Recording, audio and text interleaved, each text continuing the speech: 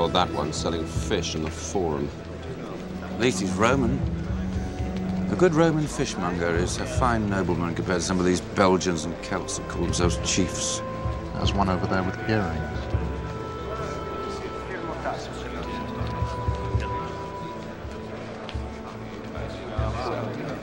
It's good to see you. It's the end, eh?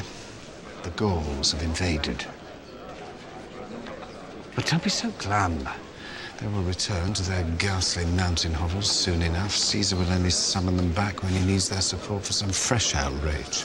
The red man shadowing Caesar is the famous Lucius Vorenus, one assumes. Indeed. Affectionate, aren't they? Might be father and son. Caesar would have the humble people think so. He keeps the wretched man by his side constantly. This beast of the field is a senator of Rome. Do not fret so, Casca. We timid subjects of King Caesar must learn to be tolerant. I believe I shall go home and stupefy myself with wine. Good day to you all.